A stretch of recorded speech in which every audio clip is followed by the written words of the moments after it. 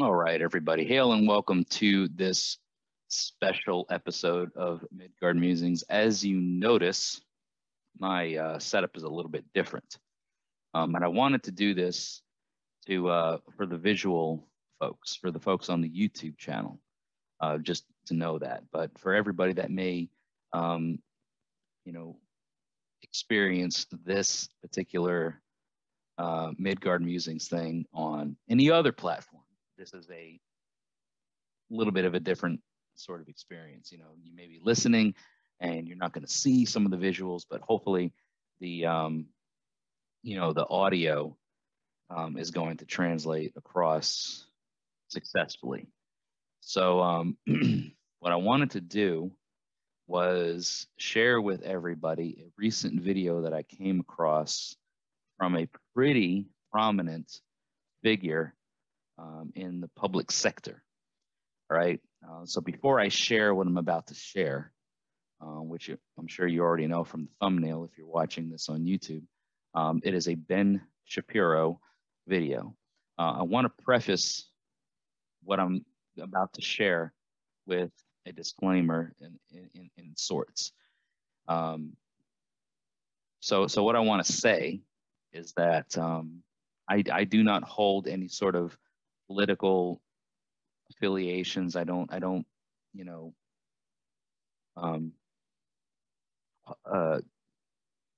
carry any allegiance, I guess you could say, to political affiliations. I don't dabble in that. The reason why I'm sharing this particular thing on this platform is because of the message that is being carried, or the subject matter, and how I feel it fits into heathenry specifically. So politics, just erase that out of your mind. Midgard Musings doesn't hold any sort of specific me as the Midgard Musings face and image or whatever. I don't lean one specific way or the other when it comes to the political spectrum of things. I don't put my videos out here to lean in any sort of political direction, left, right, whatever. The reason why I wanted to share this is because of some specific things. So I wanted to share the specific video that we are about to see, which is a Ben Shapiro video that I came across on Facebook. And what you're about to see is a dialogue between this young man and Ben Shapiro in a sort of conference sort of setting. But I thought that there was a lot of important things to talk about or think about. So I'm going to share the dialogue that Ben Shapiro and this individual has and offer my insight in between. So this is the video. And I'm going to pause it in between and kind of just share my thoughts a little bit as we go along. All right, so here's the start of the video. Hey, Ben. So I'm definitely a left-leaning student, but I listen to your podcast every day. Well, thank you for coming and thank you for listening. I appreciate it. Thank you. So my question is about race and culture. So while I agree with you that when you look at white America, it's silly to say that the majority of white Americans are actively trying to prevent you from getting to where you want to be. I'm East Indian, and I have definitely experienced some racism, but I never felt as though it keeps Indians from succeeding. So I do think there's a cultural component that supersedes the color of your skin. But I also think that it's naive to say that it just so happens that the same minority groups that have been historically oppressed happen to have cultures that are less conducive to success. I believe that environment can create culture. Can you acknowledge the historical reasonings that led to these so-called unsuccessful cultures and not put blame on these minority groups? I know that in your heart, I don't think you're a racist person, but in my opinion, to blame people for their failure, for their cultural failures without taking into consideration historical, the history in general, conceals a lack of empathy and sort of hints at racism. Okay, so I'll fight back on the last point that there's anything to do with empathy or racism here, but I fully agree with you. Like 100, not like 90%, like 100%. I think that bad cultures are generally the result of bad things that have happened in the past or bad modes of thought that have. All right, so bad cultures are the result of bad things that have happened in the past. I wanted to touch on that. And the reason why I'm bringing this whole thing up, right, is because a lot of people, and some of what you're about to hear in this video, in this dialogue, focuses on America, North America specifically, the struggles, the things that certain cultural demographics have felt in America specifically over time. I wanted to touch on this specifically because I think that there's some validity to what's being called out here in a heathen context. All right, so this individual who's bringing up, what he's bringing up is East Indian, and Ben is responding. So let's continue with the dialogue. Prevailed over time. So, for example, there's a great book by Thomas Sowell called Black Rednecks and White Liberals, and that book essentially suggests that a lot of the pathologies that exist about single motherhood, for example, in the black community, or high rates of violence, are actually outgrowths of a slave and post-slave culture that was imposed by a white society that didn't bother with policing, that didn't care about inculcating morals or virtues in slaves. Obviously, they actually actively fought against it, because they didn't want that to happen. And so there was an active fight from against assimilation by white people, and that created an underground culture that's really bad, and that exists in parts of white America too. It exists in Appalachia. So yes, I think bad cultures have nothing to do with race. I don't think that just because, this is why I'm saying I don't know why it borders on racism to say the cultures are bad. Like, some cultures are bad, some cultures are good, and that has nothing to do with race. Charles Murray wrote an entire book called Coming Apart about pathologies in white communities that are really destructive. So bad cultures do arise very often from historical circumstances, including historical discrimination. What I say is that today, there's nothing preventing an individual from superseding the culture in which you grew up and making good decisions. So here's where I kind of wanted to call this whole thing out. There is nothing preventing you from succeeding now and today based on the fact that your ancestors, things that happened in the past, sort of laid a foundation or laid a layer to your own luck, or to the luck of the people that you are tied to in your success. We're getting into some discussion now, or we're going to get into some discussion now about orlog, that primal layer of luck that we as descendants, that we living now in the here and now, sort of inherit, sort of absorb from the people who came before us, you know? And I think what Ben is trying to say is that, and I think you're going to see as we proceed through this video, is that, you know, just because you got dealt a hand of cards, just because you got dealt a hand of cards that were not so so good, you know what I mean? Just because you got dealt a crappy hand doesn't mean you have to play that crappy hand. So let's listen to what Ben has to say.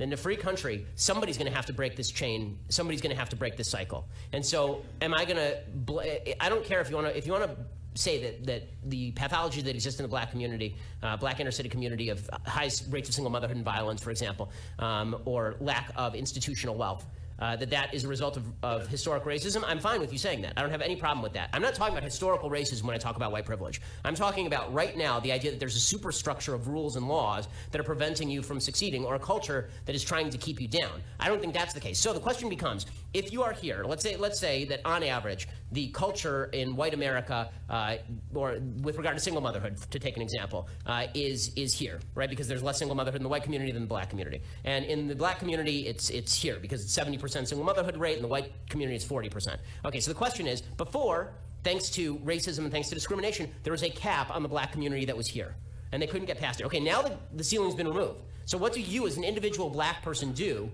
to change your life? And I don't think it's helpful, and in fact, I think it's actually quite hurtful, to spend an enormous amount of time talking about the legacy of discrimination and racism instead of talking about what can you do right now to fix your problem. Now, this is a general issue that I have in all of my relationships. When my wife...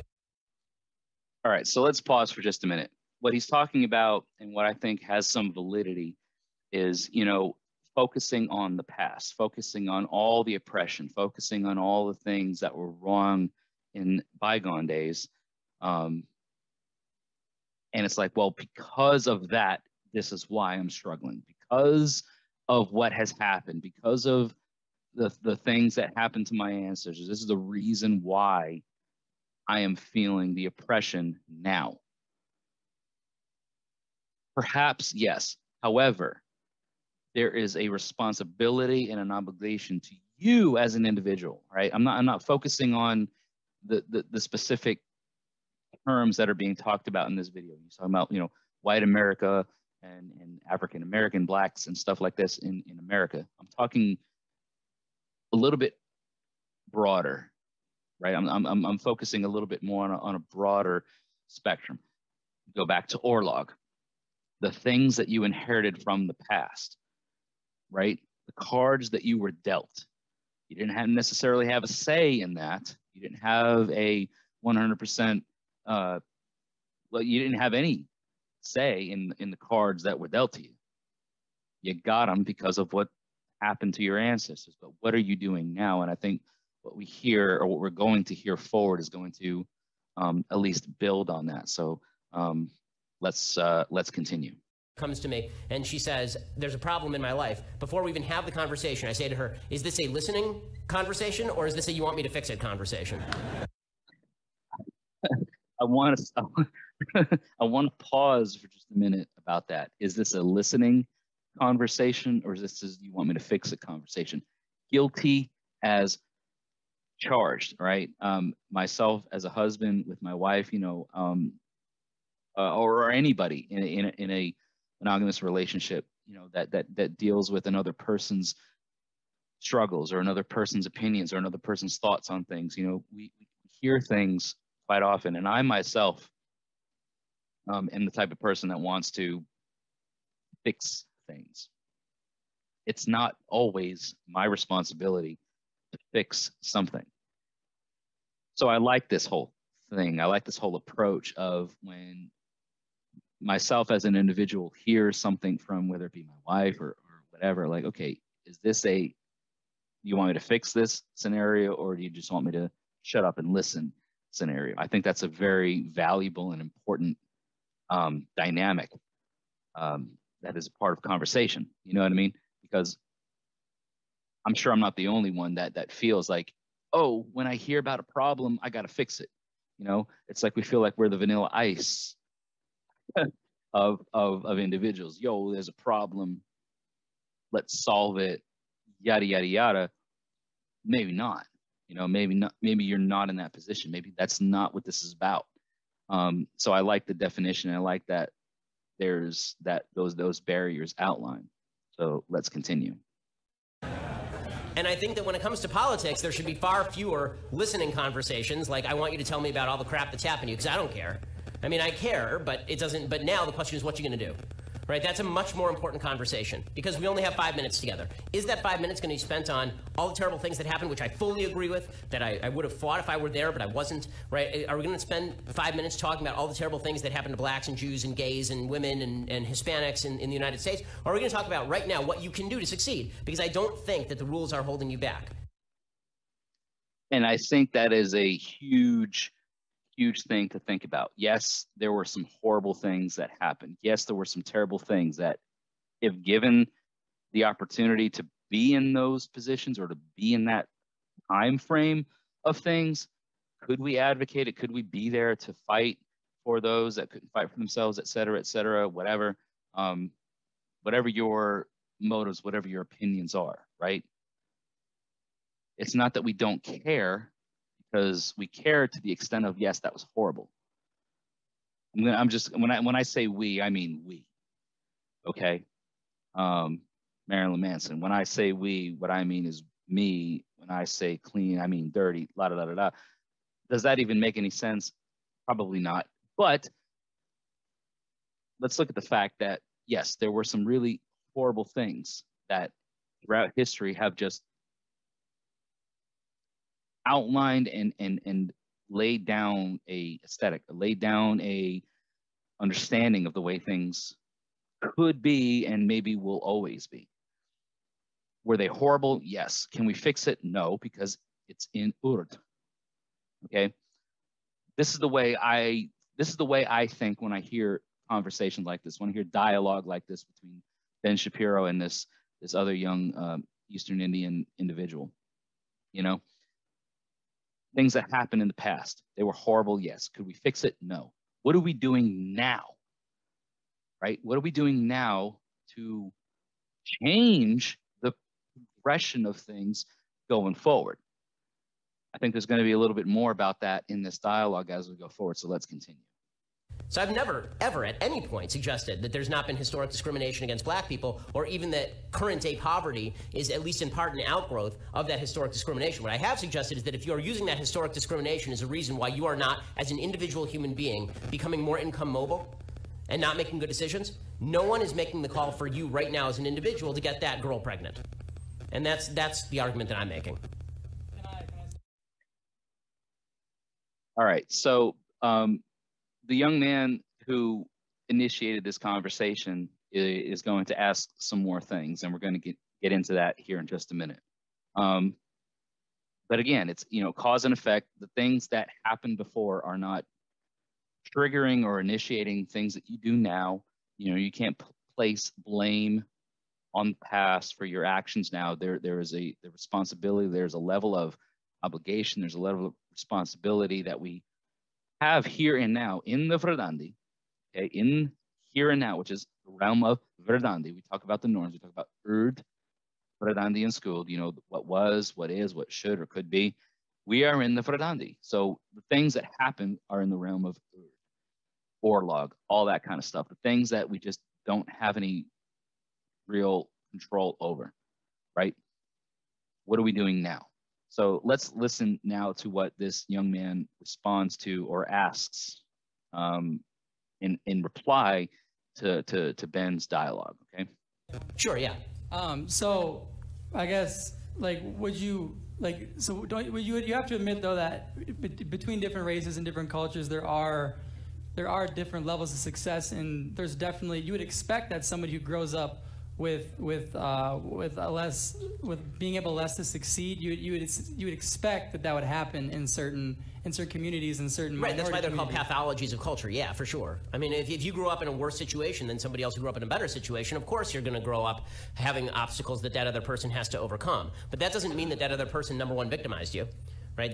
There's no one in America today, for example, who's enslaved a black person that I know of, or if they have, they'd be in jail. I'm sure that nobody in this room, right, none of the young white people in this room were alive during the times of Jim Crow. So the question is, do we take away from the white people in this room to rectify historic injustices, or do we recognize that history is filled with historic injustices, and now we're going to have to find a way to overcome those obstacles together without redistributing income, for example? Now, I have called for movements, for example, for companies to go into inner cities and make a deal with students in inner cities and say to them, listen, you get good grades and we'll pay for your college, and then you come afterward and you work for us for 3 years to pay off that debt. And I think there are things that we can do in the private sector. This is why I think religious communities are so important. I'm not against charity. I'm not against us as individuals going out and helping people. What I am against is the idea that the government can fix this problem, because the government cannot fix historic inequity. Okay, so let's pause that for a minute. Government cannot fix historic inequity. There's been a pretty large view, at least now in today, okay, February 2021, wherein some states in the United States, okay, and I'm gonna speak strictly on the grounds of the domestic United States, because that's where I live and that's where I reside, and that's the, you know, all the news and all the type of stuff that I see. There's a lot of talk here lately when it comes to like the weather, that sort of thing. I recently had a conversation with some folks that I know, not necessarily personally to like face-to-face interactions, but know personally to the extent of being a part of a social media group where we talk regularly, and I know and I understand what these people are about. And the discussion came up about a state, an official of a state who has since resigned. I'm talking about the state of Texas, who pretty much brought up this whole entire thing where it's like, you know what, it's not the government's responsibility to make sure that you're okay. Like, these are all commodities. These are all privileges, they're not rights. And your role as an individual is to take care of your own. It's not the government's job to make sure that you're taken care of as an individual. And you, as an individual, are obligated to the people who you're closest to, your inner circle. I talked about enough on this platform about inner circles, Innengard, your inner yard, right? The sacredness of the yard, taking care of those. How the broadness, the spectrum wherein your yard extends may vary. But it ain't the government's job to make sure that your yard is taken care of, right? That's up to you and yours. So you are tied through frith to take care of your inner, your circle, your yard, however far those boundaries extend. And that is where your obligation lies. That is where the obligation of the yard lines. The government is outside of that. These are all commodities. These are all things that just don't fall within the inner, within the yard, right? Let's continue. All the government can do is set the rules at an equal level, equal law, equal judgment under law, equal justice under law is the only way that we're ever going to approach anything that looks like a fair society. There's no such thing as a fair society where the government plays God and gives some to others and takes from others. So would you say that we should, like, other people who are not, in an oppressed state, they should wait for other people to pull themselves up? Do you think that's how we should solve it, or do you think there is a moral I think every culture in responsibility? American history, every individual in American history who has succeeded has had a combination of people who help them out, not in the government, people who help them out, and their own capacity to bootstrap it. All right. Not the government, right? This is the key point about this whole conversation, this whole dialogue. There have been people in place. There have been those in place that have been able to help. And it ain't the government, man. It ain't this like overall authority. There is a place for that, and there is a position for that. But when it comes to taking care of our own, and when it comes to taking care of people as a society, we're going to talk about this when the video ends, or when this dialogue here ends, this whole thing. I want to talk a little bit about where I feel like this fits as a heathen, and in modern times, a heathen worldview of things, because I think that there's some really valid points brought up here. It ain't the government's job to make sure that you're okay. It's your job to make sure that you and yours are okay. And when things aren't okay with you and yours, what are you going to do to make sure that things are okay? How do you adapt and overcome? How do you find ways? How intuitive, how innovative, how ingenious do you become? There's not a whole lot left to this video, so let's listen and continue on. And when my great-grandparents got here, they were dirt poor and didn't speak English. Great-great-grandparents got here. They were dirt poor and didn't speak English. This is true for virtually everybody in the room, right? At some point, somebody came over here and they were dirt poor and didn't speak English. And that doesn't mean that on a generational level, people are going to go from 0 to 100. But it does mean that we're going to need to move in the right direction as opposed to sitting around and talking about historic injustice all day, because that doesn't get anything done.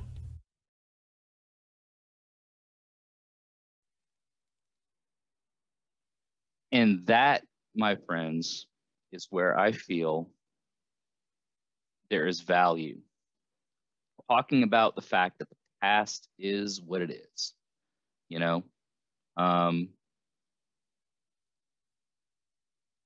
talking about the fact that the past is the way it is.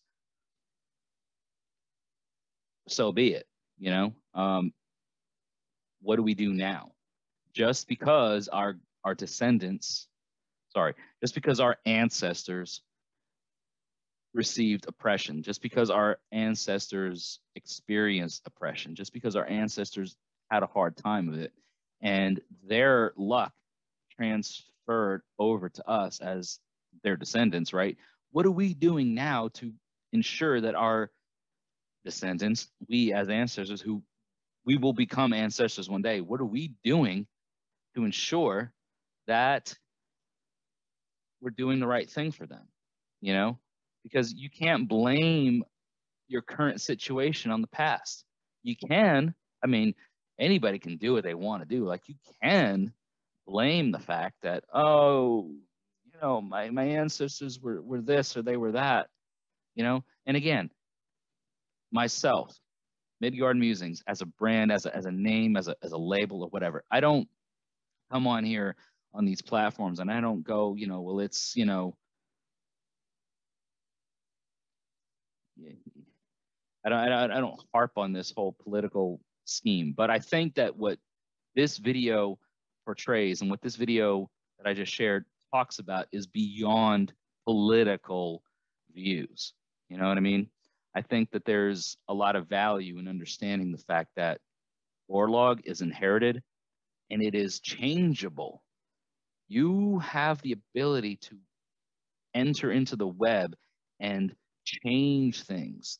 You are not destined to be what your ancestors were, right? Some things just happened along the way, and you kind of absorb that luck.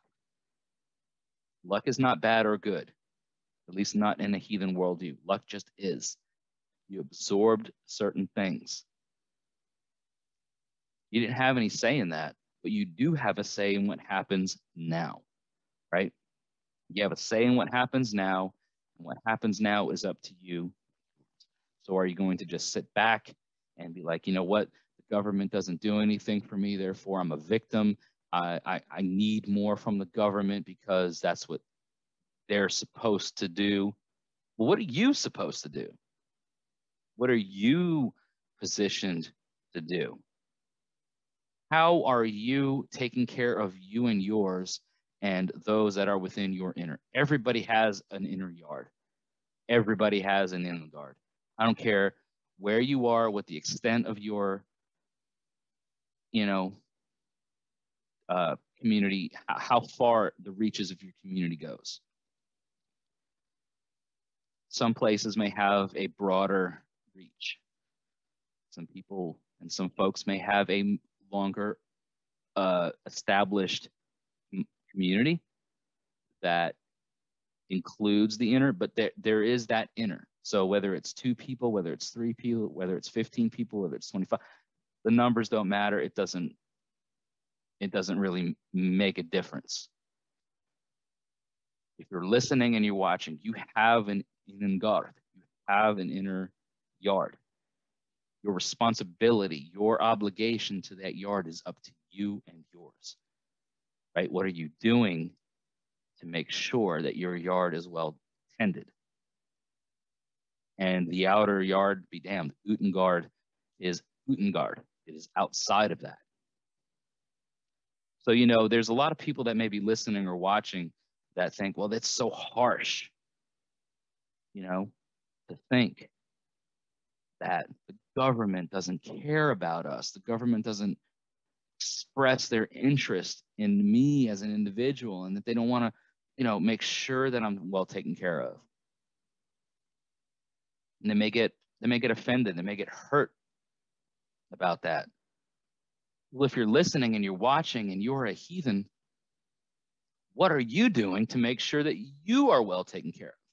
Because when the government crashes, when this whole globalized system, whatever it may be, wherever you are, decides to crap the bed, when I say decide, I don't mean that it's like it's a conscious decision, but when it's like when everything ultimately just poops the pot, right? Where do you fall? Where do we fall as heathens? You know, everybody's so focused on this, you know, self-reliance and you know, the 9 noble virtues, this, that, thing, that, and the other, about, you know, ingenuity and self-reliance and all this kind of stuff. Yes, these are values that inherently may not be heathen, right? When you look at like an arch heathen view, but these were things that just had to be to survive. And are we now reaching a point in our society where it's not so arch heathen, where it's not so ancient, where it's not so foreign? What are you doing? How are you preparing in advance to protect and to safeguard your nearest and dearest? So I hope that this video shed a little bit of light. And if it makes it out to the podcast streams, I'm not sure if it will, and I'm going to try to make sure that it does. But please let me know what you think, wherever it may be. If it's down in the comments, if it's in the show footnotes, whatever, wherever this comes across into your ear holes, eye holes, ear holes, etc., etc. Definitely would love to know about what you think about it. So please leave a comment down below and share what you think, or up in the footnotes. You guys know how to reach me. There's all of that information up there, so, or down there, wherever it may be. I'm recording this with audio and video, so I'm speaking in terms of as if it were on the YouTube platform. You guys know where to, comment and all that kind of stuff. But if it reaches the audio platforms on the various podcast things, just check it out. MidgardMusingsTN@gmail.com is a way that you can always reach me if you are just listening and you want to, reach out that sort of way. Facebook, YouTube, Twitter, those are my main 3 social media platforms. So thank you guys so much for tuning in today and hearing and watching my thoughts. Until we speak again, hail, stay safe, and may your hearth fires continue to burn bright. I'll see you in the next video. Thank you so much for your support.